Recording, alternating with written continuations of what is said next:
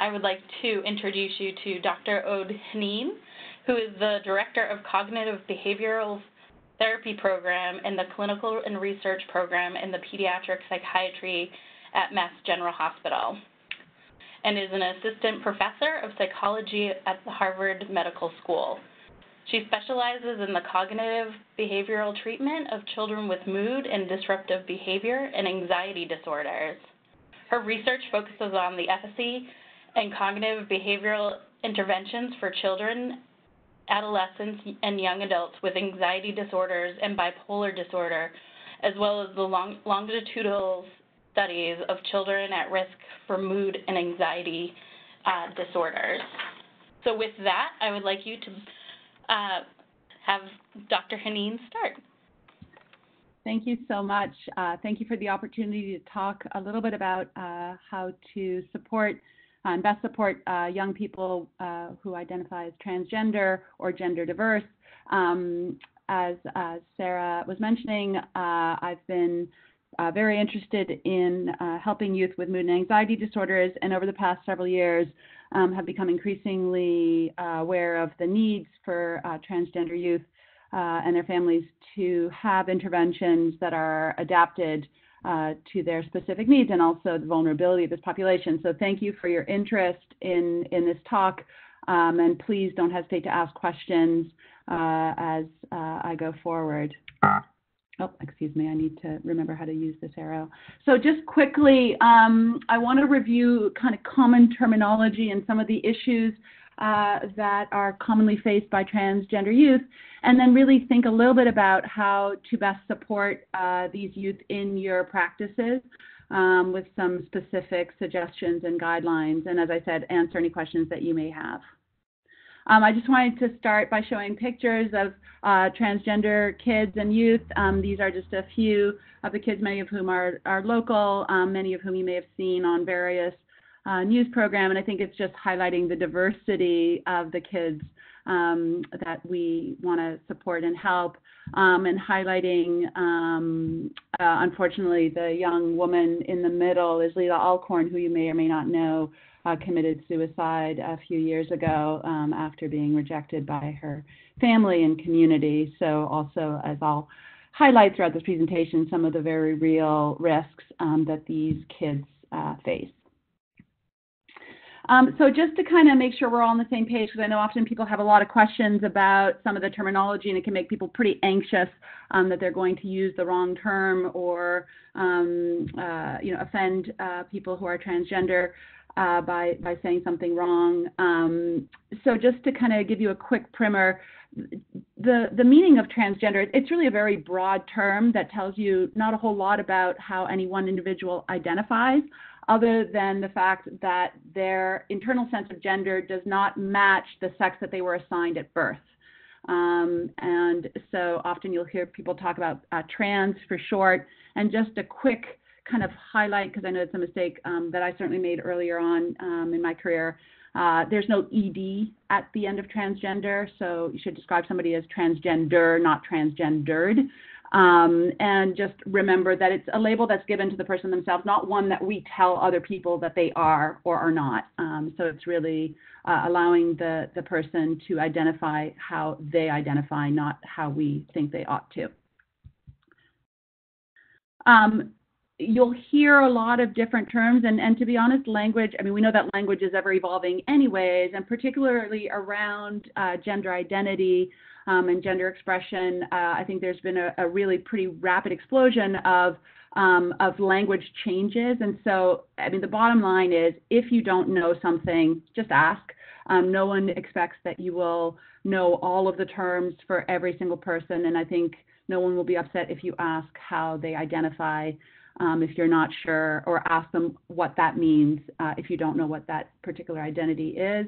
And again, for example, things have changed. So recently, we used to call a lot of kids or adolescents gender non-conforming, and now that's really not a term, for example, that's used anymore. And now we really talk about people being gender diverse or gender expansive, or in some cases, gender creative.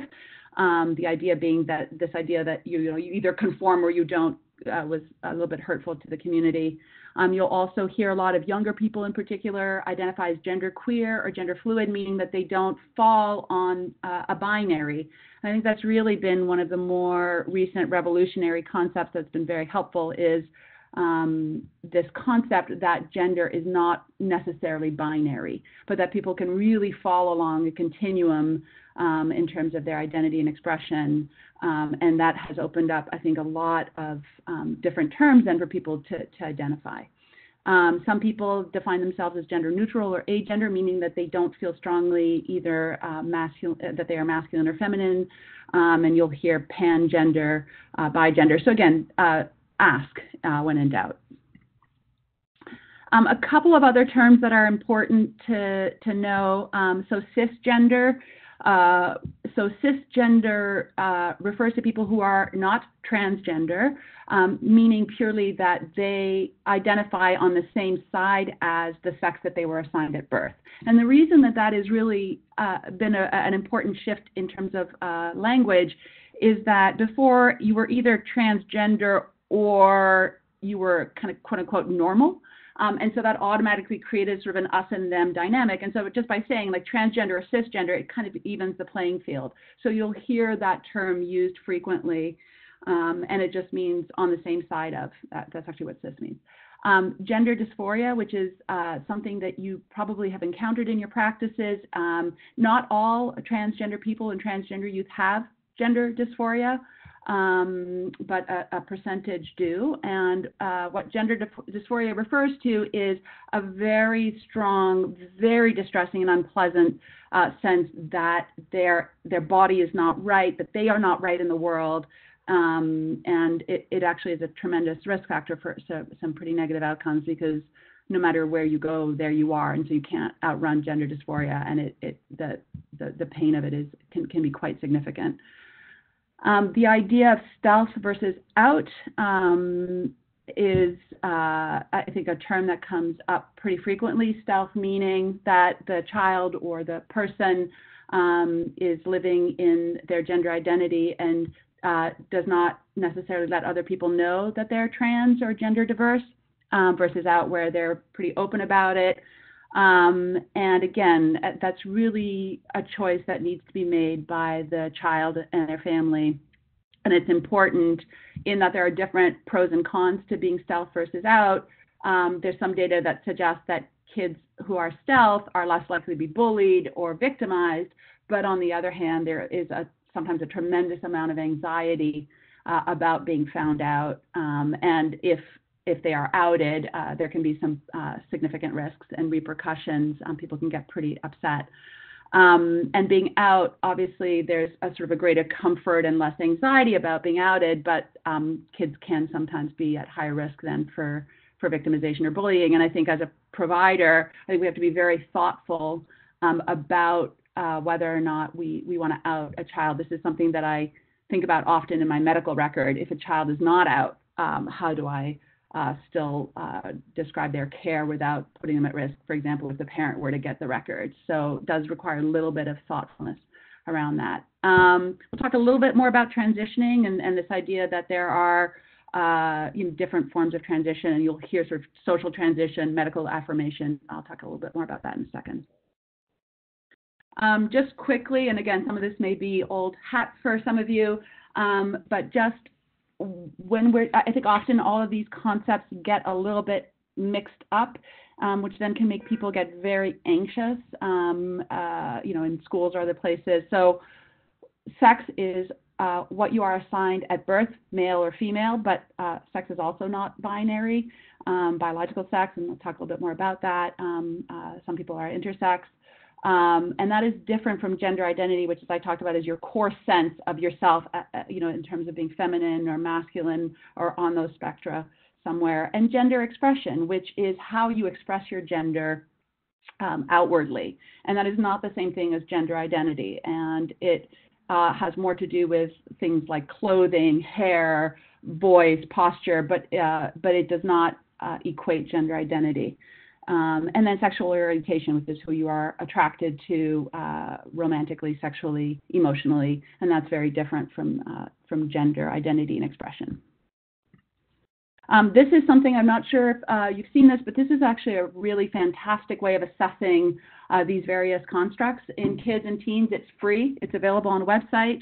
And I think they do a really nice job of differentiating identity, expression, sex assigned at birth, and attraction. I like that they break up physical attraction and emotional attraction, and also that they have different continuum for female and male, so that it's not female on one side or male on the other, which really allows for people who may be non-binary to share with you their experience. So definitely this is one of the better measures of gender identity, expression, and sexual orientation. Just quickly, we often get a lot of questions about how kids can possibly know what their gender identity is, which is always a little bit interesting because I don't think anybody would say that a child who is cisgender can't possibly know. But nevertheless, it's helpful to have a sense of how gender identity and gender expression evolves, because in fact, it's one of the earliest senses of self that develops. And it's pre-verbal. I mean, in fact, if you think about it, it's even prenatal. The very first question that's asked when someone announces that they are having a child is boy or girl. So it's such an inherent part of identity that develops in infancy and toddlerhood, so that by toddlerhood and preschool age, kids can self-label as boy or girl. And they'll play around a little bit with gender expression, but they will be able to tell you pretty clearly. And that's, I think, one of the issues is that because it's pre-verbal, I always think about that. If I had to describe to someone, how do I know that I'm a woman? I'm a cisgender woman. How do I know that? Well, I don't know. I just do. It's not based on my appearance. It's just so core. And yet we keep asking often transgender and gender diverse kids to explain to us how they know who they are. And that is just something to be aware of. It may not be, often is not a fair question. And so, into the preschool years, kids will definitely play around a little bit with expression, but they start to become much more aware. Their gender identity is stable. It's pretty unusual for kids to be shifting rapidly in their gender identity. I mean, some kids may not identify as boy or girl because they are gender fluid or gender diverse, but we start to see a lot more constancy, and they start to become much more aware of gender roles, often in a much more stereotyped way. And you see sort of the princess stage or the superhero stage around this age, which then, as kids get older, becomes a little bit more integrated, a little less rigid. And even though their sense of gender may be fixed, how they conceptualize that and how they integrate that into their sense of self becomes a little bit more sophisticated. And then certainly in puberty, it's pretty unusual for kids after puberty to desist in their gender identity. It happens once in a while, but really, if a child is identifying as transgender or gender diverse throughout childhood and into puberty, the odds of their changing that are pretty slim, even though they may still kind of play around with gender expression and how they define themselves, with specific words and maybe non-conforming for lots of different reasons. The gender identity is pretty fixed.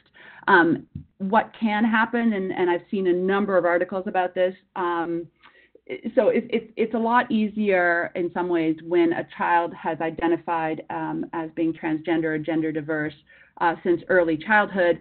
Sometimes, and not unusually, we see a child coming out, if you will, around puberty and adolescence. And that raises questions, I think, sometimes for parents about whether this is a quote-unquote real thing or peer influences. And I think there are a number of reasons why that might be. Often kids may not even know. I've had some patients who have told me that I never knew that it was possible to be transgender. I didn't know that was a thing. That was never part of my, I didn't know what I didn't know. I knew something was different, but I didn't have the words for it. And as they got older and were exposed to more people and more concepts, they realized that they were transgender. Sometimes there may be other reasons as well, having to do with cultural or religious or other family beliefs that might make it very hard for a child to identify as transgender until they're a little bit older. So I also want to make it clear that because someone hasn't come out when they were young does not mean that it isn't real. At the same time, it's important, so lots of kids will be gender nonconforming in their behaviors and their expression. They can be creative, and it does not automatically mean that they are transgender. And in fact, the vast majority of young children who are creative in their gender expression will grow up to be either heterosexual cisgender or sexual minority, and a small percentage will be transgender. So I think sometimes parents get very anxious. Oh my gosh, you know, my son really likes the color pink and is wearing nail polish. That does not mean that they are transgender. We don't need to start transitioning them right away. We start to think about a child being transgender when they are persistent, consistent, and insistent about their identity. So these are kids who will repeatedly behave in ways that are, you know, not gender typical, will tell you repeatedly, no, I'm a girl, or I'm not a boy, or I'm not a girl, will be insistent, will kind of, you know, not let it go. And in those instances, then we really start to think about the child being transgender or gender diverse. So just, you know, sometimes I get a lot of questions about the fact that this is a fairly rare condition, so why should we be so worried about transgender kids? Well, it's actually quite common. It's more common than type 1 diabetes, and I don't think any of us would argue that that's an insignificant number. So it is much more common than you might think. And there are suggestions that the numbers are increasing, quite possibly because there's more discussion, there's more recognition. The idea, sort of the fact that people can identify as non-binary and that that's recognized, I think also means that a lot more people won't feel like they have to be boxed into one or the other.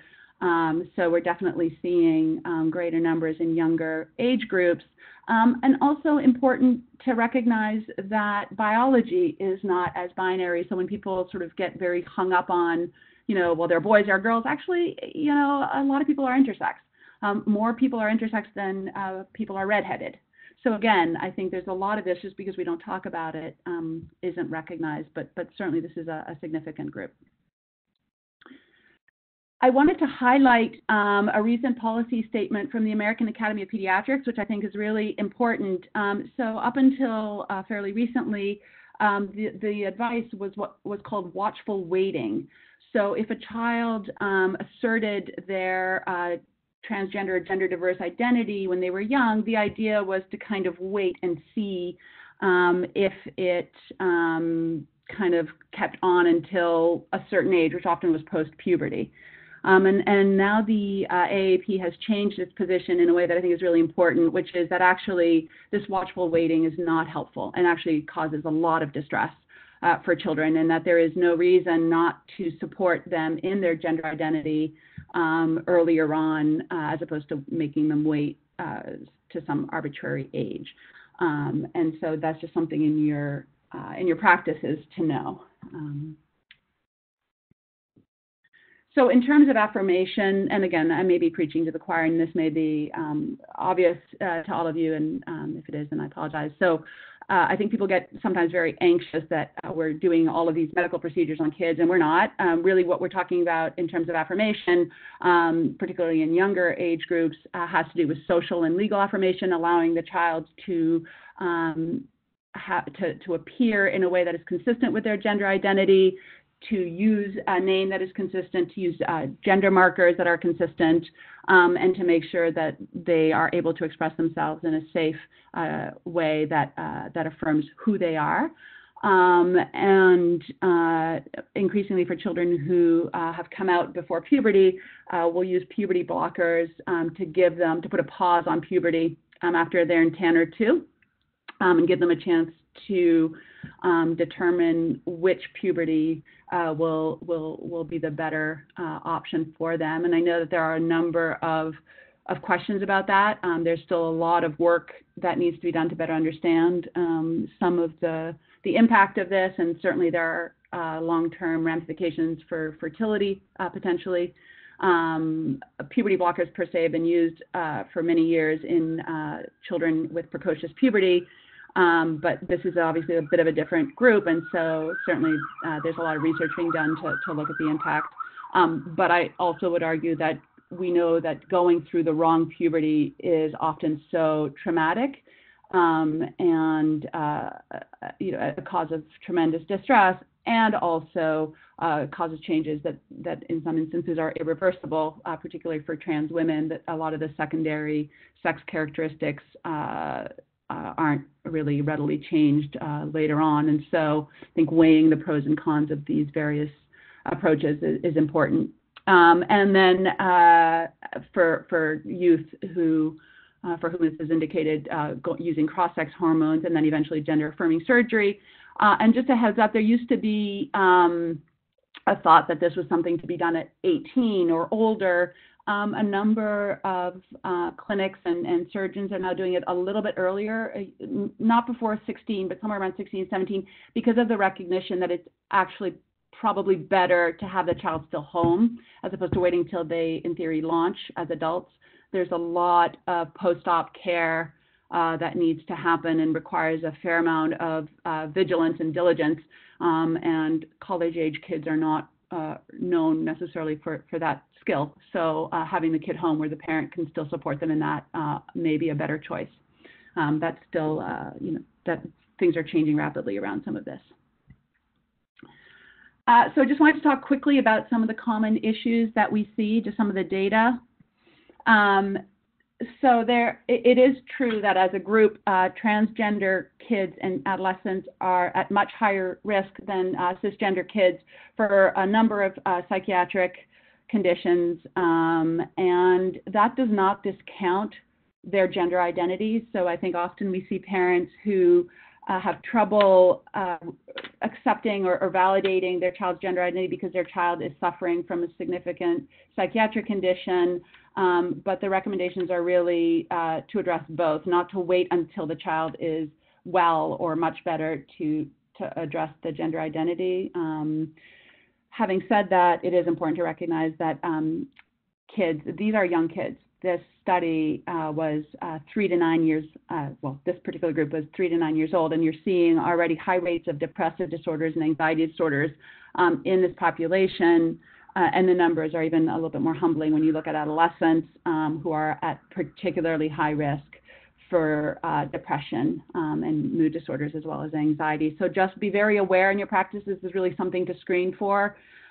These kids really are at high risk and also at risk for suicidal ideation. So in this particular group, it was 10% in the transmasculine group and about 7.5% in the transfeminine.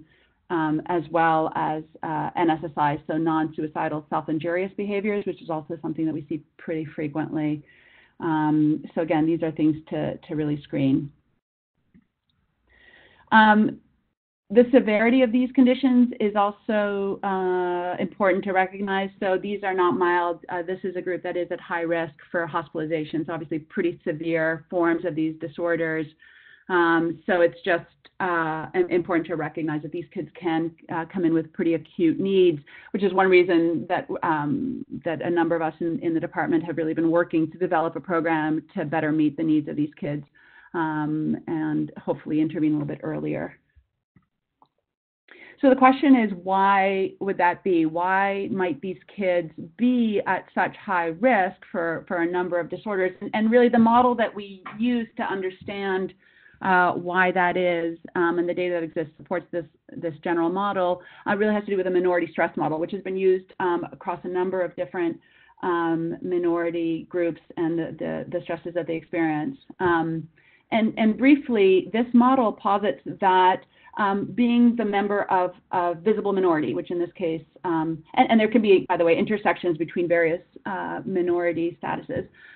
So in this case, gender identity is associated with both internal and external stress processes that are particular to belonging to this minority group. So in addition to all of the general stressors that people face, being a member of a visible minority adds to the stressors that you experience, both in terms of external stressors, which has to do with violence, discrimination, bullying, rejection, and also internal processes. So this is everything from internalized transphobia and gender dysphoria to expecting rejection.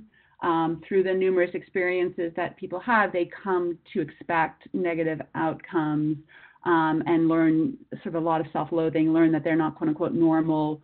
A lot of trans kids will tell you that they feel very uncomfortable with being trans.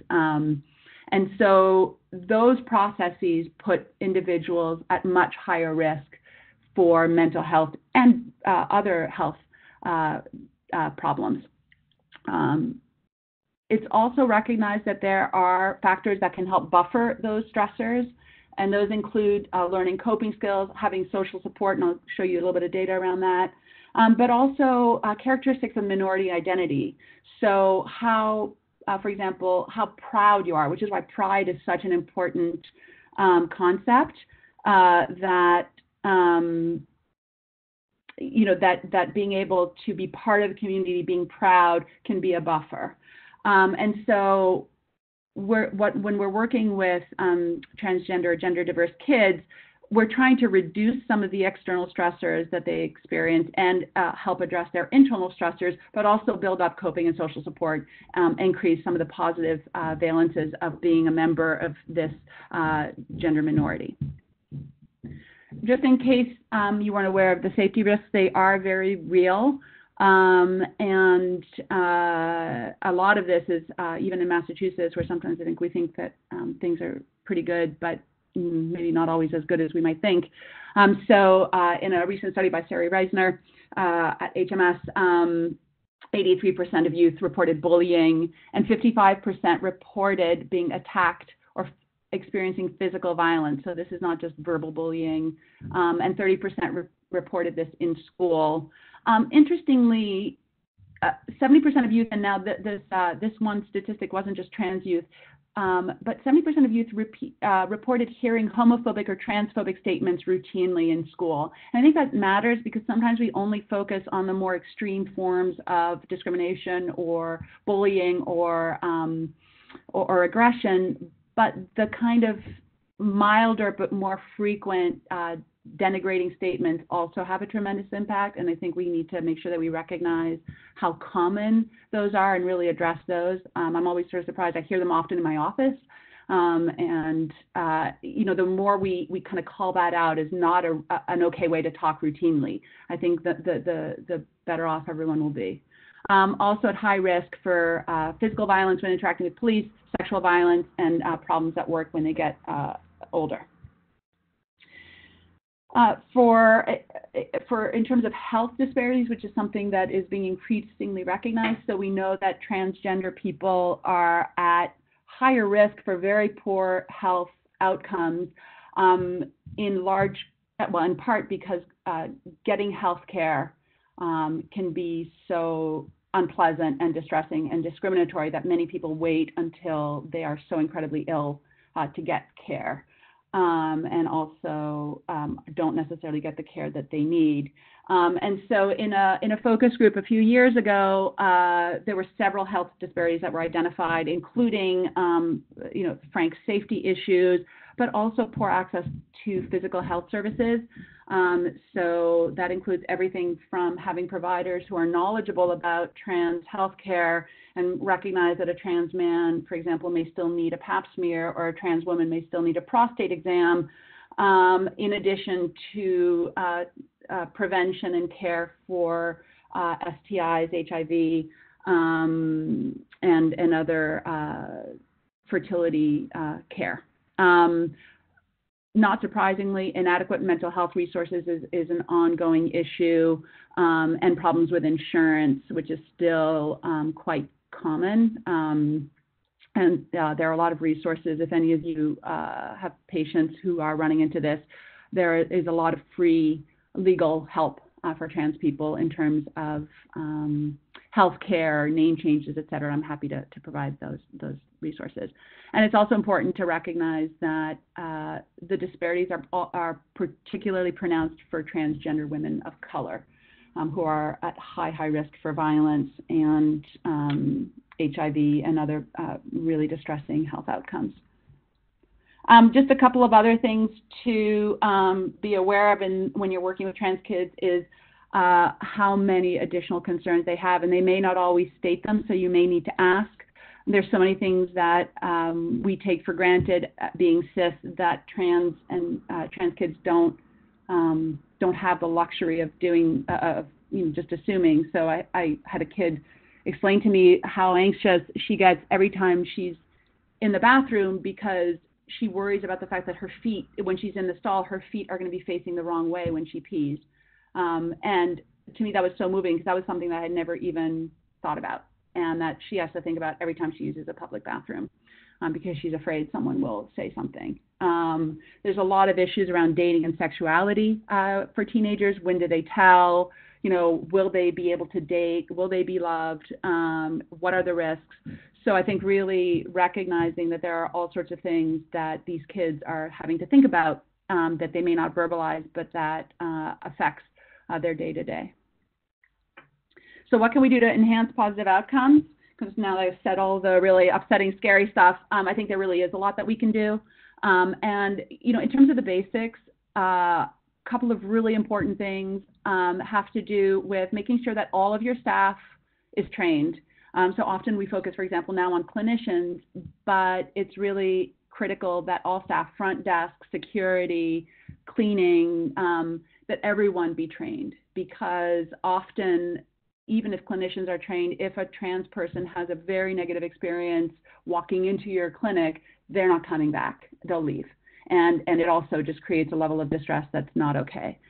So making sure that everyone is conversant, savvy, and able to work with trans kids in a way that's affirming is important. It's also really important to be explicit about trans inclusivity. So I think we cannot assume that people will trust that it is a safe and friendly place for them unless we make that clear.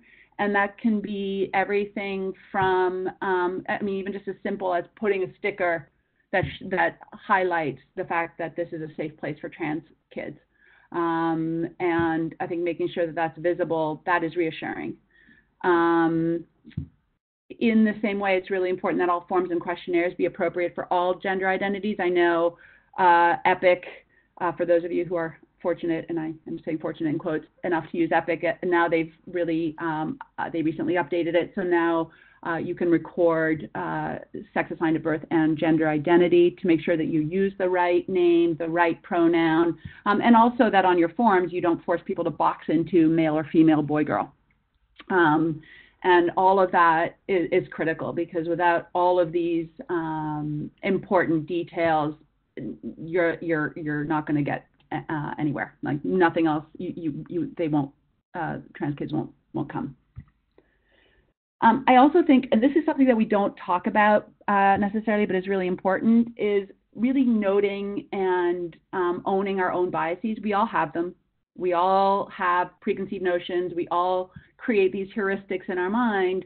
And I think we have to acknowledge them and be aware of them and actively work on them. It doesn't mean you're a bad person. It doesn't make you a bad doctor. But I think sometimes we don't want to really pay attention to ways that we might be acting in a way that, with the best of intentions, is actually unhelpful. And I think it's also important to be open to other people pointing it out, because sometimes we may not be aware of language that we're using or behaviors that we are engaging in that are hurtful or unhelpful. And so being able to kindly point that out on each other and being open to that is really critical.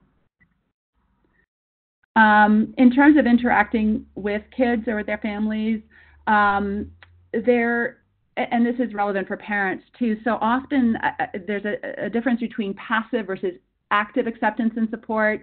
So I think a lot of kids, and kids are extremely aware and sensitive to this, where we say, yep, no, we support you, we value you and we love you, but then we never ask about their experience again. And it sort of becomes a don't ask, don't tell situation at home or in other settings. And that, I think, sends a lot of messages about discomfort. So we have to be comfortable asking about their experiences in all different ways. Asking about who they're dating, asking about, how was it to have to come out to this person after your first date? What did you do? How, and again, for physicians, that may be a little bit easier, but I think for families too, really highlighting that if you would ask these things with a cisgender child, you want to ask them with a transgender child. Again, I cannot emphasize enough how important it is to use the affirming pronoun and name. Really, really work. And if you aren't sure, ask. And if you make a mistake, because you will, just acknowledge it and apologize. It happens. It's changing language, particularly if you've known the kid with one name or one pronoun and then they change. It can take a while, but just own it. And just recognize that they're always going to be ahead of the game, and that we're always going to be a day late and a dollar short. So kids are always going to be leading the charge, and that's okay. So just try, follow them. I had a really good question about what if the patient wants to be referred as they, them, then refer to them as they, them. That's one that often people have bias against, and I hear sometimes, well, it's not grammatically correct. Well, the good news is that the dictionary now changed, and I think it's Oxford, I forget which one it is now, actually now has that as being okay. So yeah, if someone wants to be they, them, use they, them. If they want to be Z, use Z. If they want to be per, use per, but ask them what they want and then do it. And if you mess up, that's okay. And also it's sort of related to this, it's also okay for people to change and evolve over time. So I think, sometimes people, as they're kind of exploring their gender identity, will, for example, start with they, them, because they really are trying to figure out what is best for them, and then decide, actually, I really feel much more masculine. Please use he, him. That's okay. So definitely don't hold them just because they said something at one point. They have the right to evolve. There's another question. What does it mean when they say I am genderqueer? Then what is the appropriate question, or does it matter? So genderqueer can mean a number of different things. It usually means that they don't identify, that they're not binary in their gender, that they identify as both male and female. But I think it's appropriate to ask, what does that mean for you? How do you identify? Can you tell me more? I think it's important, and I think that will feel very validating. Really important to notice gendered expectations in language. It's really always interesting to me how often we can still make these generalizations. And frankly, this doesn't serve anyone, so it's kind of a good thing to eliminate from our culture in general. But just be aware of all the ways in which we kind of reinforce certain gender type behaviors or traits in girls and boys, differences in physical contact, which still is very much a thing, differences in behavioral expectations. So, again, this is something that is particularly important for parents, but even in the office, there's lots of different ways that we inadvertently kind of characterize people. Really important to enhance parental support. At the end of this talk, I've put a lot of resources around that, because I think often parents are far more distressed than kids, and so the kids are clear, it's the parents who are struggling, and so making sure that you do a lot of psychoed with parents, that you refer parents for support if they need it, and really make sure that they're well supported, because parents have the right to their own process, and this is sometimes a pretty big change for them, and they are wrestling with all of their own feelings and worries and concerns, which is perfectly fine. It just needs to not be the kid's problem. The kid has enough that they're dealing with that parents need a separate place to sort through all of that and to work this out without putting it on the child. I just got a question about, can we have a copy of the slides? Yes, I think the slides, if I understood correctly, are going to be up on the MCPAP website, so please feel free to access them. And I just put a little bit for parents. If you're guiding parents, these are a few kind of take-home messages, which is to follow the child's lead and to listen. So as a parent, often, we're kind of directing how things go and the ones in charge, and so it can be hard to just sort of sit back and allow the child to take the lead on this and to follow. But around gender identity and expression, I think it's really important. And again, making sure that parents are supportive and positive. So the picture that I put on the slide is probably one of my favorites. You may have heard this heartwarming story. This was a little boy who was wearing dresses and went to school and was teased. And so the dad walked him into school wearing a dress or skirt himself in support of his child. And that to me is the epitome of really supporting and valuing your child, not just talking the talk. So terrific example. And I think, again, asking frequently about the child's experiencing, not being hesitant to ask them and to talk about the things that they're experiencing around gender identity, sexual identity, and providing unconditional support around their suffering. So you don't always have to fix it, and often you can't as a parent, but it's just really supporting them and giving them a place to verbalize it, while having a sense of humor. Some things are funny. I once had a family come in, and the whole family came in. It was a transgender girl who maybe was about 9, and her younger sister, and they were laughing because she tried to put on tights for the first time, which, if any of you have had the pleasure of doing that, is really far more challenging than it looks. And you don't put them on the way you put on pants. And so it had been quite a struggle. And the younger sister shook her head and just said, she's got a lot to learn. And it was just such a cute, funny moment. I think just a really good example of how to kind of also be able to laugh together around it. And I think it's also important to continue to set age-appropriate limits. So often, because we're looking for resources, we may not protect kids from material, for example, online that isn't appropriate, or, there's often a lot of questions with sleepovers, that kind of thing. So again, just think about if they were cisgender, would you do this? If not, then probably need to not do it just because they're trans. And also provide accurate information and clarify unrealistic expectations. So a lot of kids may not understand, for example, transgender girls, that they may not be able to get pregnant. And so kind of how to support them, but still kind of clarify some of that. I think sometimes too, there's a fantasy that if they transition, everything is going to be great. And I think some things will definitely get better, but there's still a lot that kids face. I got a couple more questions. So one is, can I list a few specific questions, words you use to ask questions about gender identity and gender expression at each visit, and what age do you start this at? So with younger kids, because we tend to meet with parents first, we'll ask parents, as young as 3, honestly. And I think it's really important to ask every kid. That'll just make it easier for you, and then that you're also not singling kids out. And I'll just ask, I work a lot with older kids and teens and young adults, and I'll just ask, do you identify as a boy, girl, both, neither? Or, for older people, I'll be like, what's your, how do you identify, what's your gender? Or for sexual orientation, I'll ask about, what's your sexual orientation? Who are you attracted to? I don't ask necessarily about gender expression. That's usually more just something that comes up. If people raise it, then I'll ask more. But I do ask about gender identity and sexual orientation. Sexual orientation, I don't ask 3-year-olds. I ask, preteens and above. And then another question, in my limited experience with transgender patients, many parents refuse to call them a different name or different pronoun. Any advice? Yeah, that's really common, and that is a big, big mistake. I think really figuring out what is it that is getting in the way of their doing that is important. I really do try to emphasize, and I'll show you some slides in a second that will help, I think, a little bit with this. One thing that we know is that parental support is critical for the well-being of transgender kids.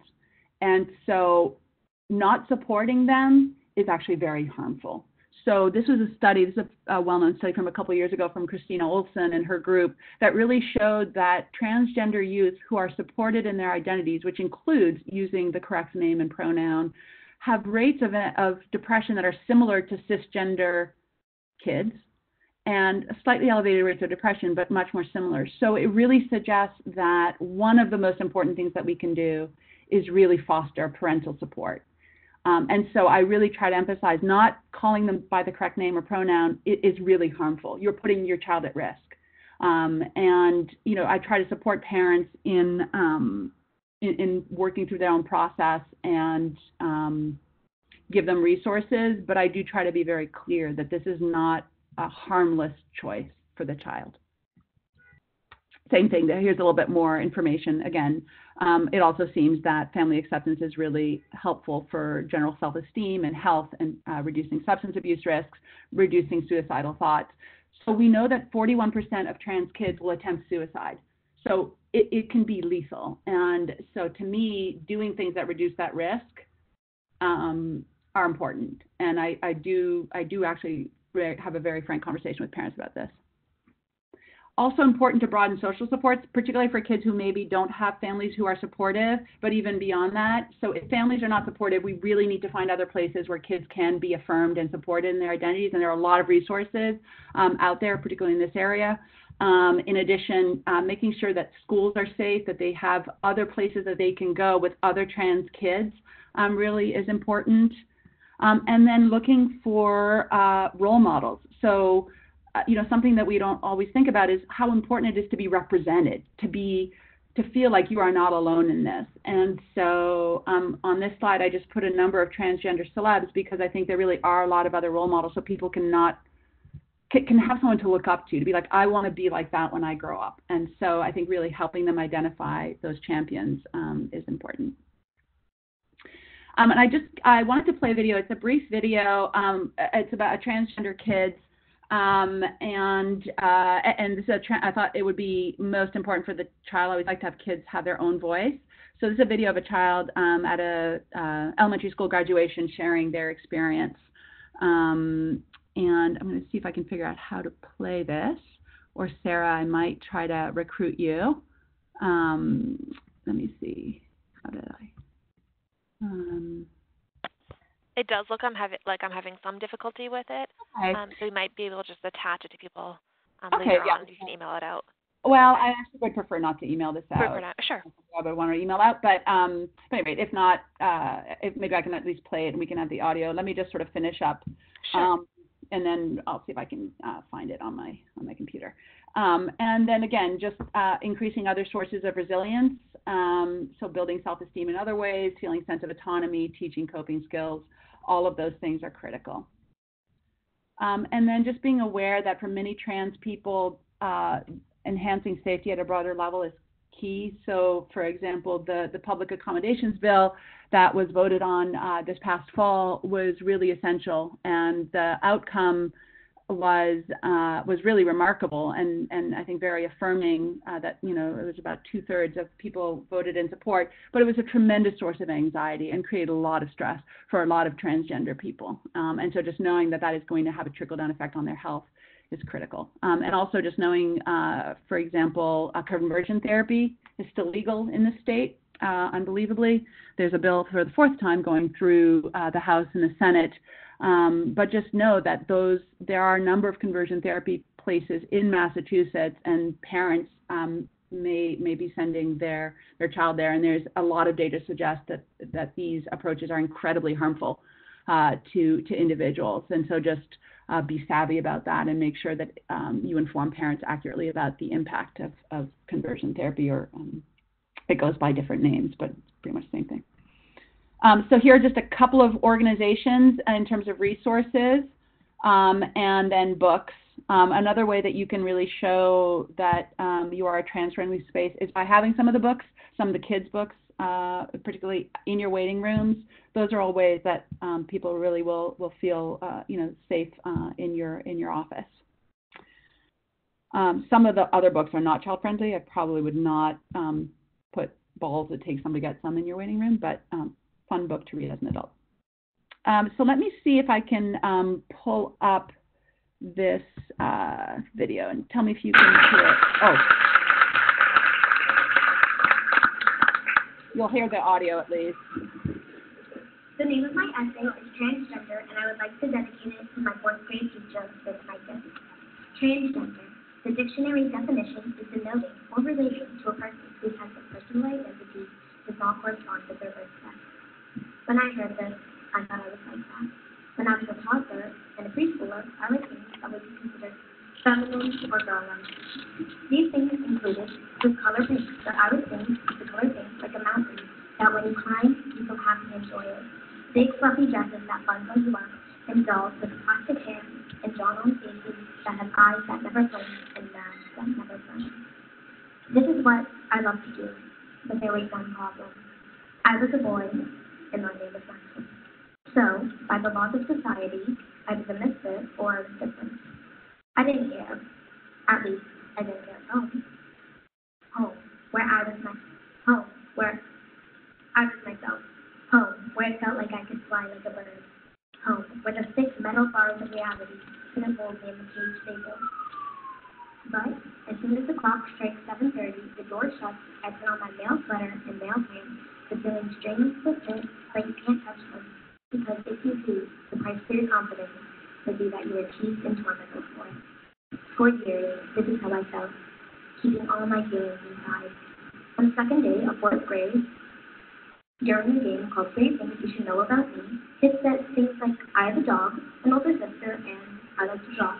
But I said, I love ballet, I love crystals, and I'm transgender. As soon as the last word rolled off my tongue, a wave of shock flew over Miss Megan's class. At 8:30, my mom came home. She said that she got a call from my teacher talking about how I was concerned. I could feel water in my eyes. I thought that my teacher didn't like me for who I am, but it wasn't that. It was that she supported me all the way. It was the day I was waiting for and dreading came, the day I would wear a dress to school. I sit down the stairs with a little extra spring in each step. I came down to my breakfast waiting on the table with steam dancing on top of warm pancakes doing pirouettes and twirls before disappearing into the air. My breakfast was barely touched. As I stepped out, I realized my backpack was matching in bright orange. This made me think, will people notice? Will people care? Will they say something? Will they laugh? Will they point or even tease me for it? When I walked to the front door, no one batted an eyelash. There are a few kids who looked funny at me or asked inappropriate questions, but I was too happy to care. Except there was one question I didn't know the answer to. Are you a boy or are you a girl? Was I a girl? Was I a boy? At the time, I didn't know. I thought I was just trans. Now I know that I was a girl then, and I am a girl now. When I came out as a girl, I thought the best part about being a girl was the dresses, the jewelry, and the long hair. But really, it was the fact that now I don't have to pretend to be a boy anymore.